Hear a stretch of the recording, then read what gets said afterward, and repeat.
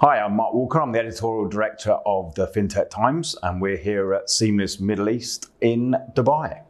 Perhaps you could start off by introducing yourself to our audience, please. Thanks, Mark. I'm Dima. I'm the founder and the CEO of Junction. Fantastic. Thank you very much for joining us here. Let's start off a little bit. Tell us a little bit about Junction. What do you do, and how do you work in the financial services arena? Okay. So Junction is a financial business headquartered in London. We have our electronic money license from FCA in London. And what we do is cross-border payments. Now, what's really unusual or unique about us is that we don't serve retail and we don't serve corporate clients. We serve institutions. So all our clients are financial institutions, remittance companies, payment service providers, banks, and similar types of regulated entities.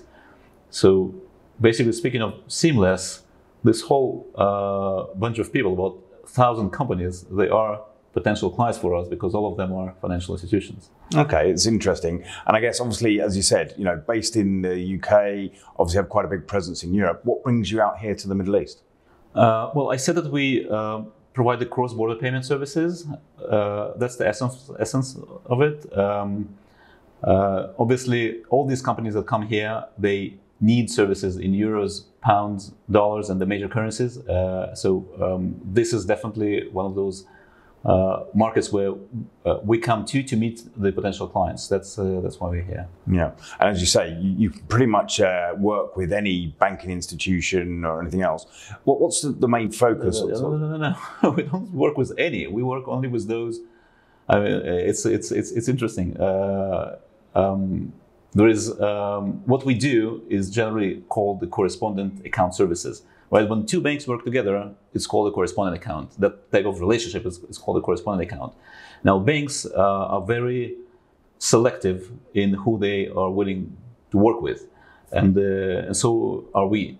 So we will only work with those who meet our risk management expectations.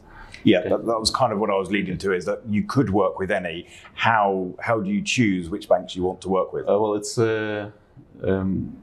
simple. I mean, it all starts from the risk assessment.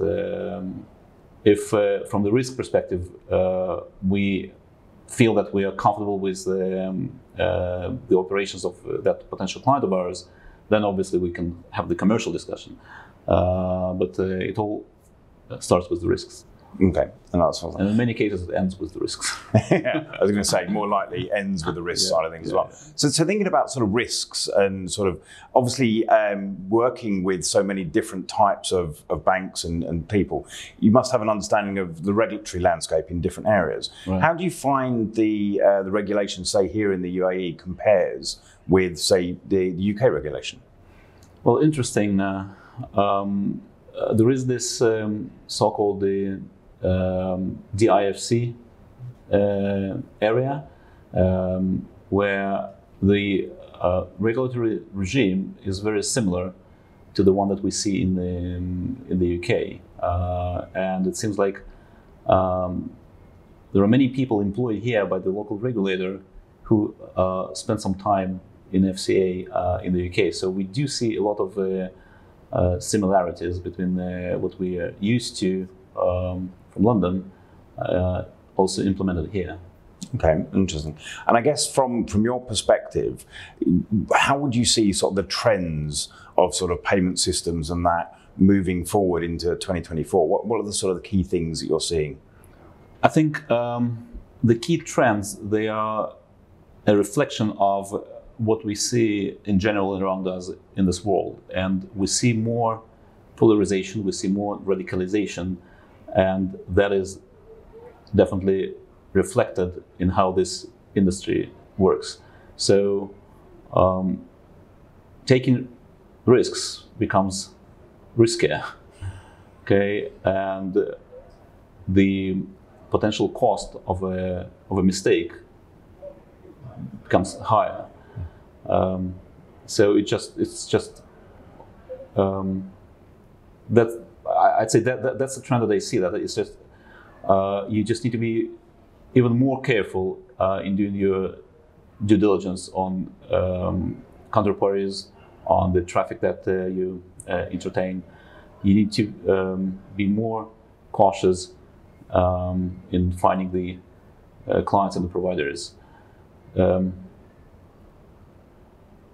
So, I mean, I'm sorry, I can't give you some specific trend, but it's just getting harder and harder, and we like it. I mean, it's a challenge, but it is definitely a reflection of what we see outside in the outside world, more radicalization in the world. And I think obviously, you know, the term we call RegTech. We've seen quite an explosion of RegTech sort of companies and innovation in that area in the last couple of years to combat effectively what you're saying, that increased risk and that increased uncertainty and geopolitical risk, as it were. Yeah, very much so. Yeah, definitely. All these new solutions based on some innovative technology, we can't ignore that, and none of our peers can ignore that. So basically, if there is some new, what you call RegTech service, in many cases, banks and financial institutions, they just can't afford not giving that a chance. Okay, again, from the same perspective of the major objective is to build the very efficient risk management capabilities, right? And it's a never-ending game, and you keep doing it again and again and again. You keep improving that all the time, and all these RegTech solutions is just one of the ways to use the technology.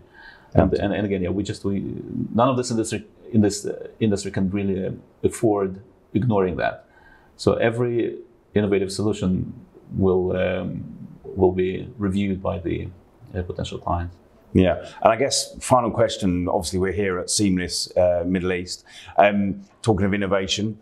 Have you seen anything? Have you heard anything over the last day and a half that you've gone, oh, that's interesting, that's new, that's something I wasn't aware of? Well, I wouldn't say there is something revolutionary. What I would say is that I definitely see that some of our assumptions are being confirmed. So one of the directions that we selected for the company is that in addition to the traditional correspondent account services that I just explained briefly here, we are going to introduce an ability for our clients to use the cryptocurrency, the stable coins, for some of their liquidity transfers. So we've been running with that assumption for quite some time now. It was good to see here at this conference that people come to us and they ask the question when they can use our services to enable their crypto transactions. Okay, so that was really it's definitely one of the conclusions for me from this conference. Fantastic. Thank you so much for spending time with me at Seamless TV, powered by the FinTech Times. Thank you, Mark.